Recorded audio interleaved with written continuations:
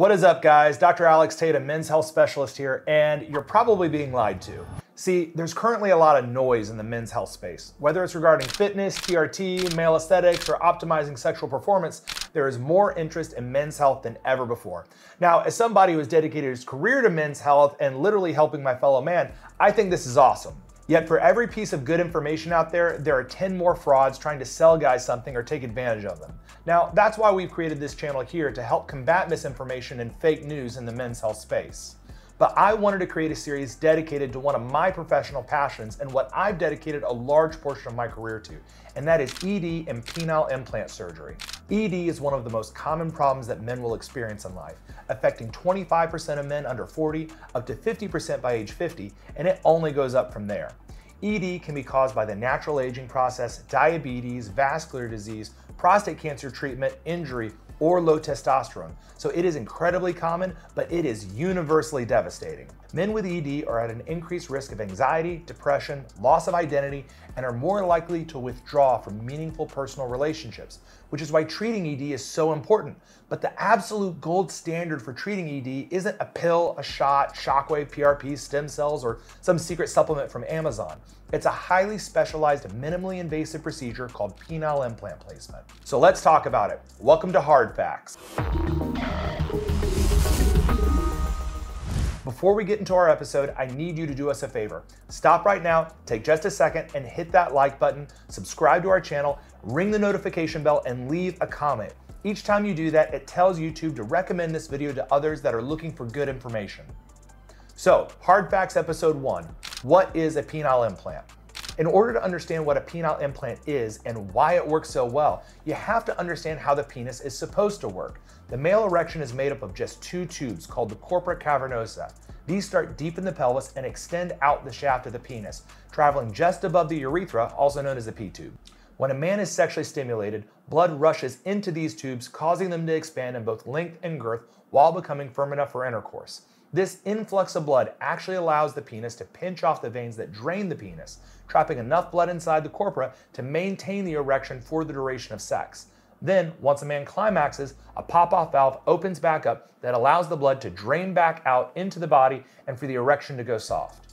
It's actually a fairly elegant but simple hydraulic system. I often tell patients that if they can understand how brakes on a car work, they can understand erections. But problems start when these tubes fail, and they can fail in one of two ways. The first way is structural failure. This is when these tubes experience some sort of injury, noticed or not, and develop scar tissue that causes a lump, bump, or curve.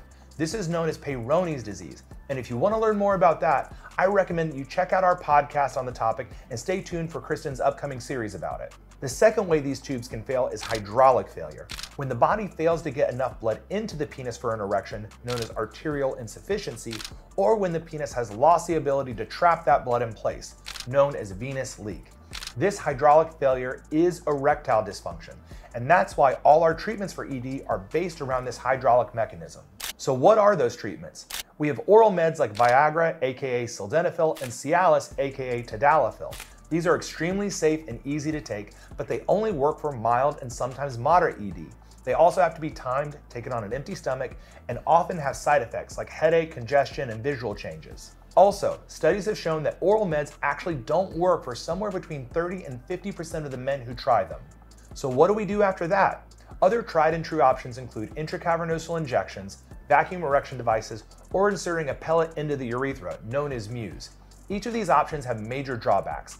None of them are spontaneous, they're all uncomfortable, and they all carry the risk of penile injury, and most involve multiple trips back to the doctor for refills. So what do we do for men who just want to get things fixed and put ED behind them?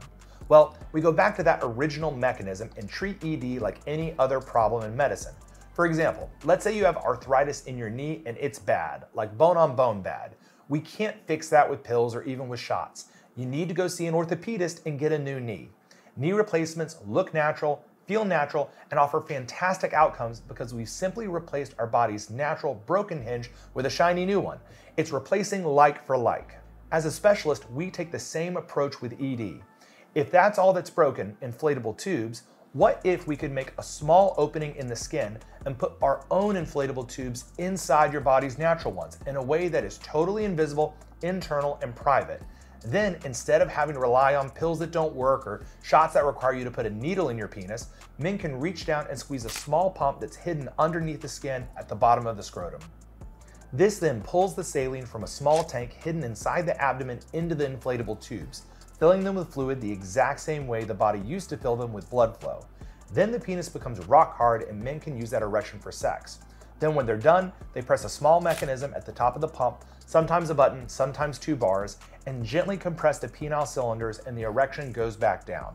And that is the penile implant, a completely hidden, on-demand way for men with ED to get an erection whenever they want that lasts as long as they want, even past the point of orgasm. It doesn't change sensation, orgasm, or ejaculation, it just fixes erection. And this can all be placed in a 20-minute outpatient procedure with minimal discomfort and downtime. It's covered by Medicare, most insurance plans, and we even have cash options with financing for men who require it. I believe in this device and what it can do for men and their loved ones' lives so much that I've dedicated my entire career to it, and I personally perform hundreds of procedures each year. So join us as we dispel the myths surrounding ED and penile implants here on Hard Facts. So what questions do you have about the implant? Leave it in the comments down below and we'll be sure to get to it in later episodes. Hit the like button, subscribe, and hit the notification bell so you know when we drop our next episode. Till next time, this is Dr. Alex Tatem, signing off.